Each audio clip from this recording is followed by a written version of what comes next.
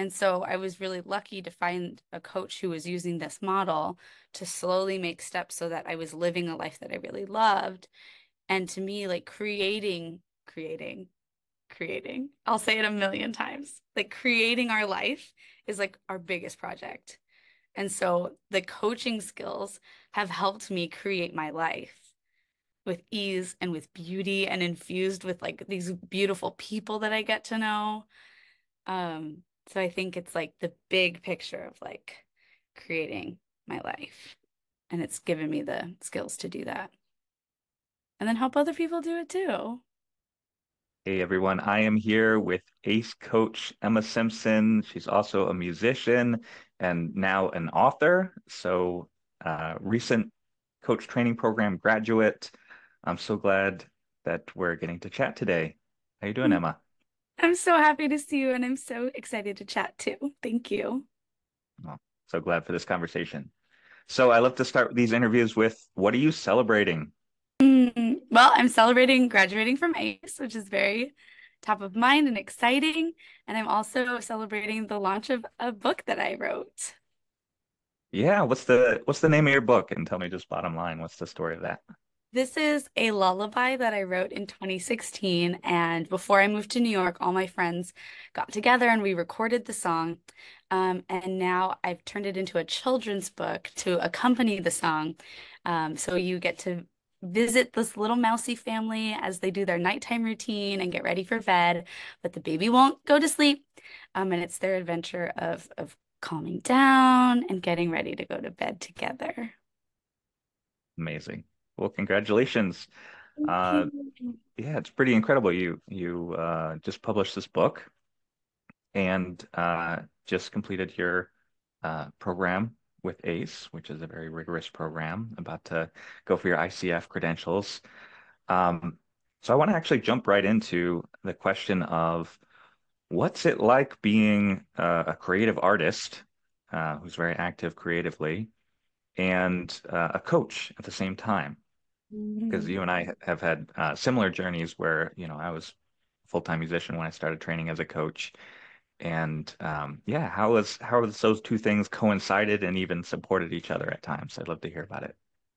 This is so brilliant because it's making me think of our first mentor sessions when I was like, can I even be a creative person and a coach at the same time? Like, what does this look like? That I struggled so much with my identity as a musician and as a creative person and being a coach. Like, your support in those calls to help me see that I can do both and that it's part of my vision as a human on this planet to do those things was incredible. And so, because of my personal experience through that, I'm able to sit with clients in the calls and know it on such a deep level and just like smile and be with them in it.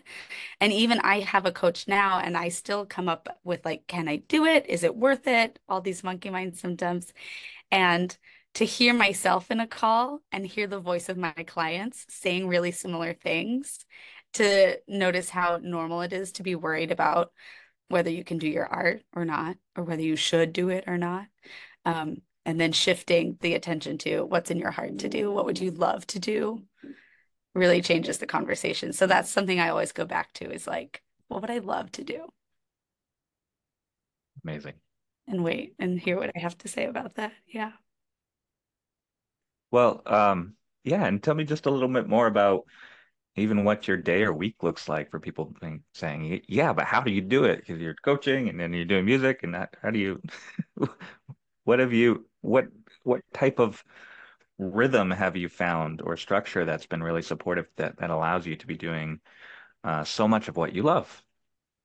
I love that. So also am a music teacher. So I do have teaching mornings. So I'll teach from like 10 to noon, and then I'll do my coaching in the afternoon. And then on the weekends, I'll have some people come over to play music or we'll work on things together. Like luckily, the illustrator that I work with is in my building. So I just went downstairs the other night and we worked from like 7 p.m. to 10 and like watched a basketball game and we're like working on our computers to finish this book.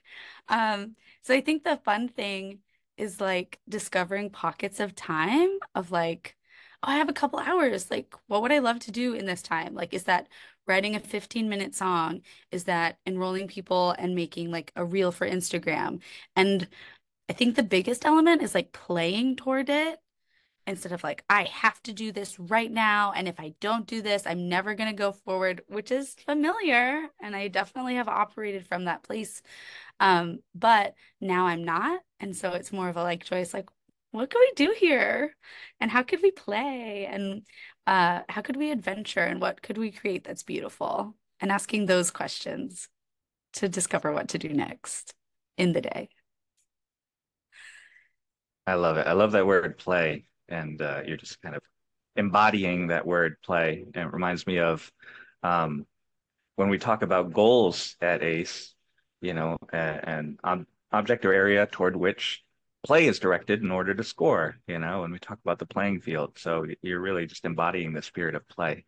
So it's great to see. It's so fun. It's so, so fun. And I love that. Yeah. Like, what are you playing toward? And what do you need to do to get that ball down the line or toward your goal? Yeah. It's a really powerful Awesome. thing. Mhm. So tell me a little bit about who you work with as a coach right now. Who's your audience? Who's your ideal client? Mm. The folks that I work with right now, so excitingly, are all musicians, and they're thinking about writing records and crowdfunding or doing alternative funding to launch their projects.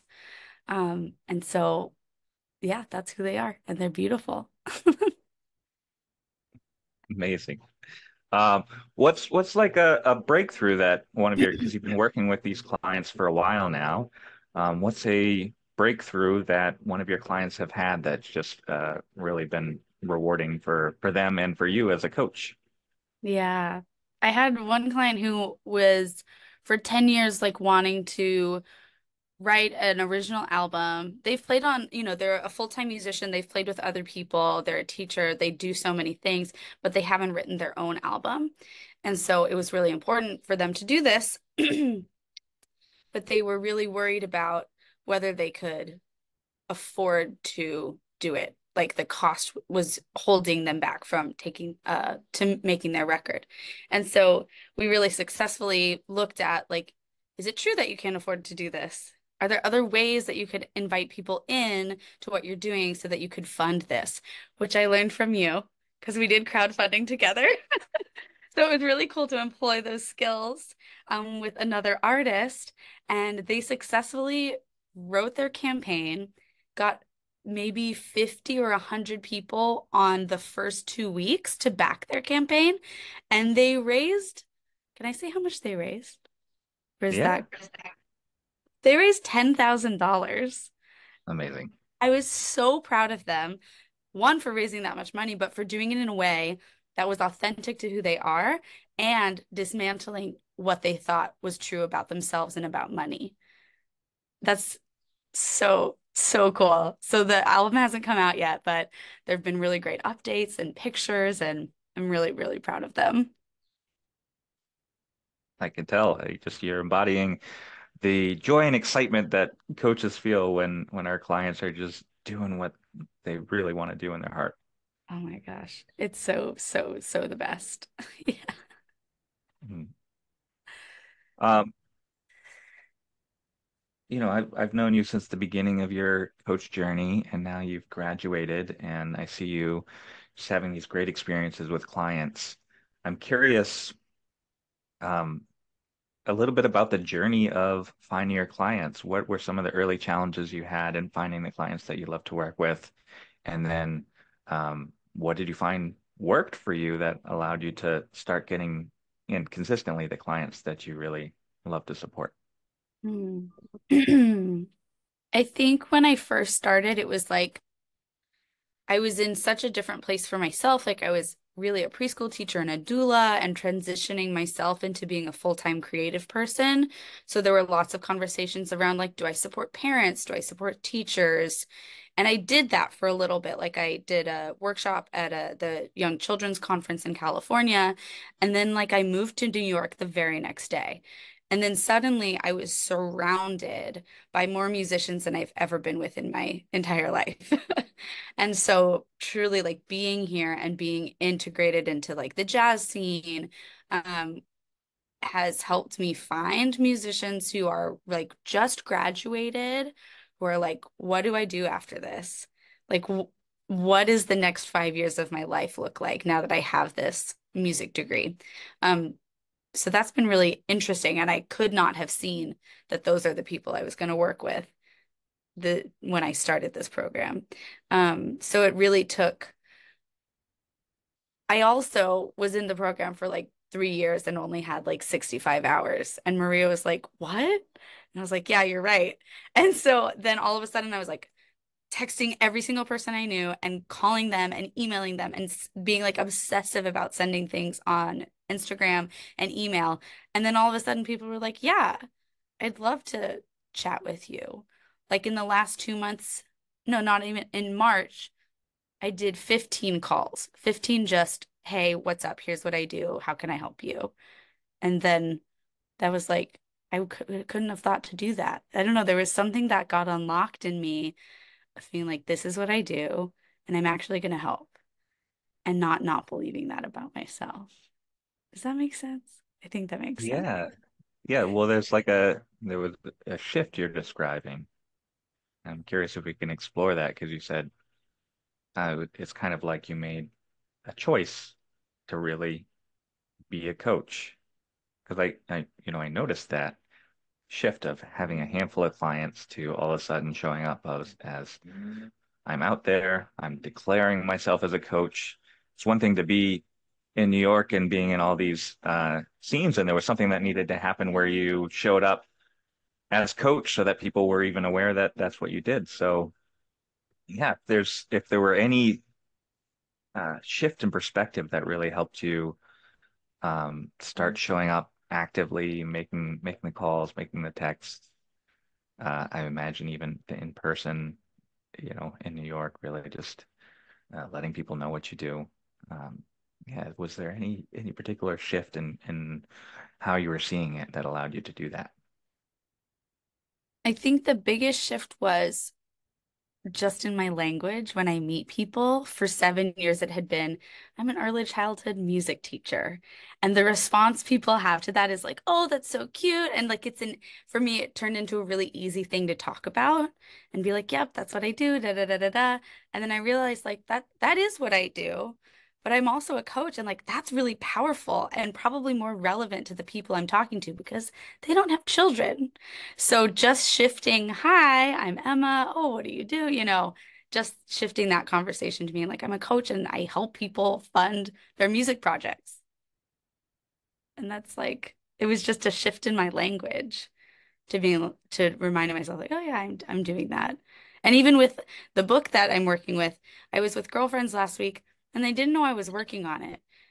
And I don't know why I didn't tell them or how I forgot, but I think just like saying out loud the things that are going on was a practice for me. And I'm going to continue practicing that.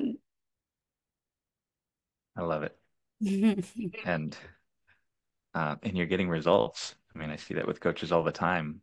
It's like we uh, imagine doing all these things and not getting results so much until we do them, and then it's like, oh, here we go. I'm a Yeah. coach now. And seeing the results and feeling the life that I wanted to live be around me is so like fulfilling and satisfying and really cool. Mm. So you just mentioned you help musicians fund their music projects. Is that kind of the central, what is your central um, thing that you want for the clients that you work with? Yeah, I think that would be the central thing is like deconstructing what they think about being an artist and money, because we have lots of things that we pick up on that we make true about ourselves. And I don't have a term for this yet, but I believe in whatever the opposite of a starving artist is. I want to think of like a cute thing, a cute word that is like a living artist. I don't know. Maybe you have what do you call it? Well, that no, it's a great question. It's funny. I used to do a program called Money Mastery for Starving Artists because that idea, that identity is so prevalent in artists. And of course, the idea was not for them to stay in that, but to meet people who were in that and shift. Um, I don't know, thriving artists, I just successful artists. What did you say? I just like artists. Like I love that there was nothing after that. Yeah. Yeah, that's beautiful. Well, I think that's great. And I think there's something to being so specific. So many times coaches will really back off from being very specific in terms of what they support people with. But to fund your music project is so very specific. And then there's out of that, it's like have a shift in relationship with money and creativity and our whole structure of knowing around that, having a shift around that so that you can fund your music projects, so that you can do your music projects. I mean, it's such a clear need. And I think a lot of new coaches would say, "Oh, that's so specific. Now I'm ruling out a bunch of people." But you're demonstrating once you got clear on that, you're getting the people who are looking for that. Absolutely. Yeah. And I think to that, like being really specific is good, and getting specific again is good, and getting specific again. Like our brains, what I know from our program is like our brains love to try and predict the future, but they literally can't. And you can only do the very next thing. And so, what is like the next thing? Is it this group of people? Try it out. Okay, not your people. Try this group. Oh, we're a little closer. Like I had to do that over and over and over again. And because I did that, I'm like, I help artists fund their projects. Like you just have to throw it out. I love it. It's the spirit of experimentation, and I think it is a creative process, right? I mean, uh, how has building a coaching practice been a creative endeavor for you? Mm. I see it really as like creating the life that I love and that I aspire to. Because what really brought me to coaching in the first place was I woke up one morning and I was like, this is not my life. This is all wrong. And so I was really lucky to find a coach who was using this model to slowly make steps so that I was living a life that I really loved. And to me, like creating. I'll say it a million times. Like creating our life is like our biggest project. And so the coaching skills have helped me create my life with ease and with beauty and infused with like these beautiful people that I get to know. So I think it's like the big picture of like creating my life. And it's given me the skills to do that. And then help other people do it too. Perfect, perfect answer. Yeah, can you say a little bit more about how um, your coach training, right? Because you've been through this whole coach training and, of course, learn to coach others and learn how to find your clients and build your practice. But how has going through this whole coach training program affected or benefited your personal journey? Mm. Well, I think that one of the greatest things that I love about this program, beyond all of the skills that I've developed, are the other coaches that I've become friends with and get to like cheer on as they're doing their steps. Like Hillary just created this creativity workbook that's gorgeous, and I'm in a cohort with like Jesse and Amy still. And so seeing what they're up to and what they're doing and sharing what we've learned to support each other is divine and wonderful. And I'm gonna ask, can you ask that question again? Because I want to answer it better. Uh, Well, it's great. I mean, that brings up another question that I'll ask after. Um, but yeah, how has going through this whole coach training program not only affected your coaching business, but affected your own personal journey? You know, what lessons or um, tools have you used that have benefited your own life, your own personal journey? Mhm. Hmm. Well, the green lens has transformed every conversation I have with anyone. And that's one of my favorite skills to share with people, is how to actually be like respectful and not just nice. I had a great call with Beth Ann once where I was like up against texting this engineer who would just keep blowing me off. And she's like, "Oh, you're being nice." And what result are you getting from that? It's like, oh, they're still just walking all over me, and I'm tired of that. And so learning how to really advocate and say, like, the thing that I want in a respectful yet firm way has definitely transformed my life. Um, and saying yes, like authentically saying yes to things and really saying yes to my dreams instead of what I'm afraid of. I think about that every day. Like, where are you placing your yes? Is it on your hopes and your dreams? Is it on your path? Or is it on your fears?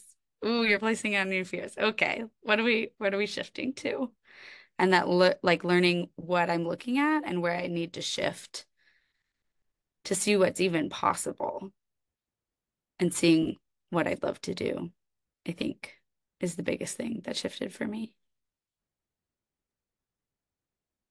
Very clear. I um I love that you bring up the green lens because I've done a number of these coach spotlight interviews at this point, and I keep doing them. And just about every interview, the green lens comes up. So it's really interesting. So this is where sometimes I like to put people on the spot in the interview. How would you say to someone who's watching this, who's never done any ACE trainings, who hasn't learned the green lens, just bottom line, how you would describe what it is? What is the green lens? Hmm. It's a way to like reframe how we be in the world. And I was talking about this with a client recently. It's a way to stop your projections from going out, and it's a way to stop other people's projections from coming in. Like it's like a neutralizer of how to see people in like their truest heart way instead of all the things we think about them or all the things we think about ourselves that we're putting onto them. It's like, who are they? And just letting them be who they are. And then what's your experience when you see people through the green lens? Like ease and beauty and I want to say non-attachment. Like you don't get so swept up in what people are saying or what people are thinking. You're just like, wow, cool, you're thinking that. Doesn't mean anything about you, doesn't mean anything about me. I don't know, there's like a swiftness to it or like a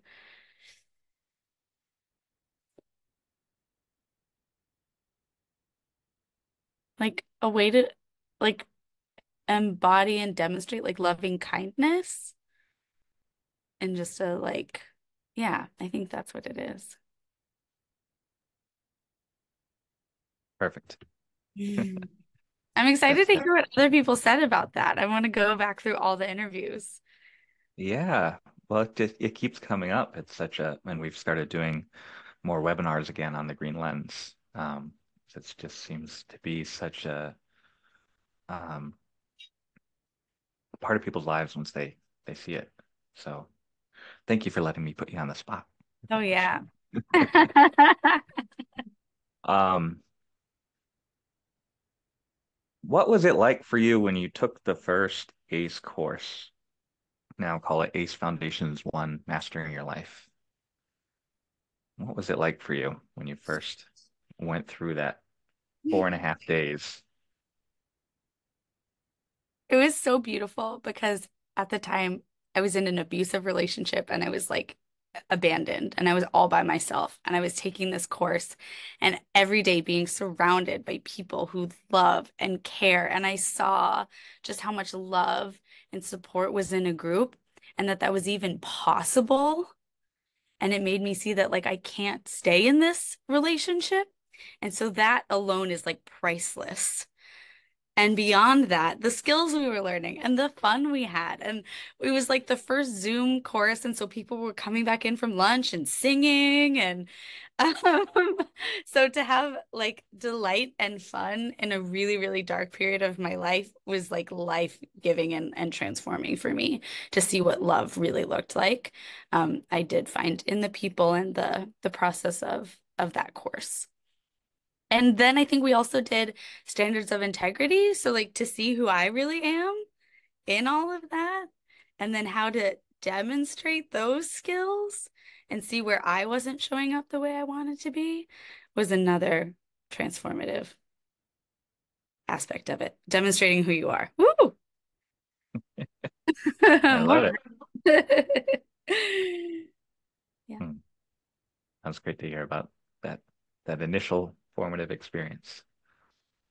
You got really excited a couple minutes ago about your buddies at ACE, the ACE community. So, uh, tell us a little bit about your experience of the community and how, because I think it's important because um, becoming a coach is often a solopreneur endeavor. And yet I think bringing in community and support can make it not feel like you're doing it alone. So just tell me a little bit about what your experience is of the ACE community and um, you were excited about it. So what excites you about it, and then how you've used that to support your journey. Mm. Well, one of my besties from MLE is Natalie, and we would set the arena every day. I think we set the arena every day for 3 years. Um, and that was like she would come over, we'd swim. We just became very, very close. And she was actually the first person to ask me for like vocal lessons. And then in those vocal lessons, I was like, I could see how coaching really goes along with singing. So I started practicing some of the coaching skills in a vocal lesson. And then I was like, oh my God, I'm here to coach musicians. So without that relationship, I would not be the coach that I am. And so I'm so grateful for her friendship. Um, and she just performed with her band on a cruise. Like she is out there singing. I'm so, so proud of her. Um, so that's great. I could just talk about her forever. Um, then the other thing I really love, like you said, it is a solopreneur like thing. And also in coaching, you can't coach your friends, but your friends, your coach friends can coach your friends. So that's a really, really sweet way to get clients and to be with trusted people who you're like, oh my God, you would love my coach friend. Like, oh, to match your friends up with your coach friends is very, very sweet. And then to also hear about like how friends are using Substack. We've been talking about that recently. With their podcasts and with their notes and with their chats, like how can we use that awesome application to create our communities? So being up to date with each other and like, oh, that's working. Oh, it's really normal that no one came to your event, even though they said they would. Like their monkey mind is coming up and being like, you're right, that is normal. Great. Okay, but what are we going to do next? And so just like because it's constantly evolving and changing, being able to bounce ideas off of people who are doing the same thing and who are just the most loving, inspiring people I've ever interacted with is a true, true gift. I love how you put that, Emma. Uh, yeah, it's just one of the things that people considering joining ACE in the coach training program that I want them to see is that uh, we're a community that gets really excited about each other, really love supporting one another. Um, and you really embody that. And I love how engaged you continue to stay with your coach buddies. We love them. And then new coach people come in and you do a CIE with them and they're in a different part of their journey. So you get to see all aspects of it and support people at every step. I think like because ACE believes in a world where people are supported 100%, to see that y'all are demonstrating that and then for us to also demonstrate that like as that is the standard here creates a really loving and supportive community. So you're doing it. I love it. Well, I have a few more questions. We could probably talk all day. It's just great seeing you at this point in your journey, having really um, built something for yourself and really, really thriving and seeing your creativity, uh, publishing the book, doing your music, doing your teaching, all that stuff all at once.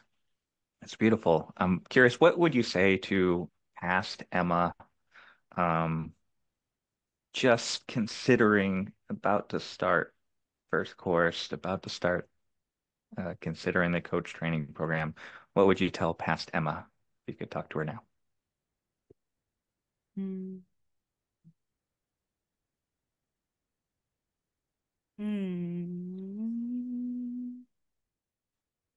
I like would tell her that we did it. Like we did it.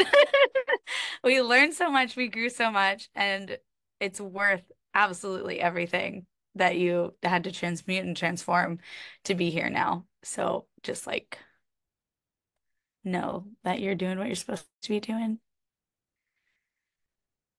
Perfect. I love it. We did it. You did it. And like thinking of that is like I have to celebrate or something. Like when I finish this last test, there has to be like an acknowledgement and a celebration. I've done it in little ways, but I want like a bow. Yeah. Have a Cherry on party. top. Yeah. That would be great. Wonderful. It's fun to be in Um, the celebration phase of things. yeah, it is. And it's such a key part of you know, uh, what we do with our clients too. It's like uh in celebration, I tell people all the time, uh, and we start all of our enrollment masterminds that we do every month with what are you celebrating? Start these interviews with it because it's like celebration is not just a nice, fun thing to do for yourself, which it is, and that's a good enough reason to do it, but it's an important success skill set because you're pointing your brain at what's working. Because our brains are so good at going to what hasn't worked yet or what might not work and just reinforcing what's been working, what is going well, so you can do more of that. Um, I love that you're continuing to practice that because right now is the perfect time to make sure you celebrate all that you've accomplished so you can keep doing it. Yeah. I love that. Thanks for the view of why we celebrate and why it's important. What advice would you give to someone who might be watching this video who's just starting to consider, or maybe have been considering for a while and is starting to take the first step, considering a career as a professional coach? What little piece of advice might you give them? Invite your community in. Tell them you're doing it.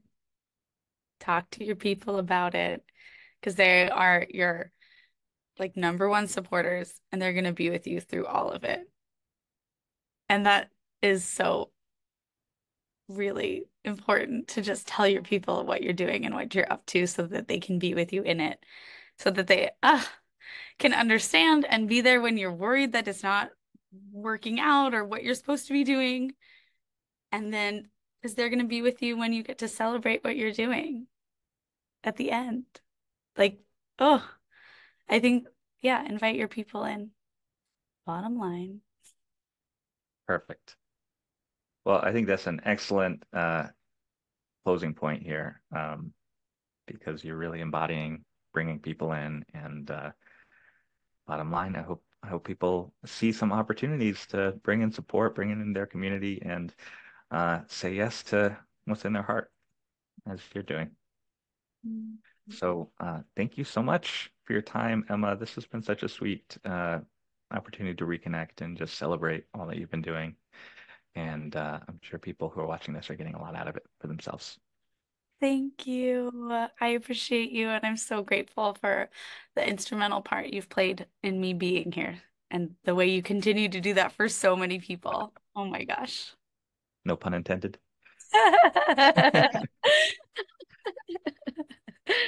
Thank I love it. All right. Thanks.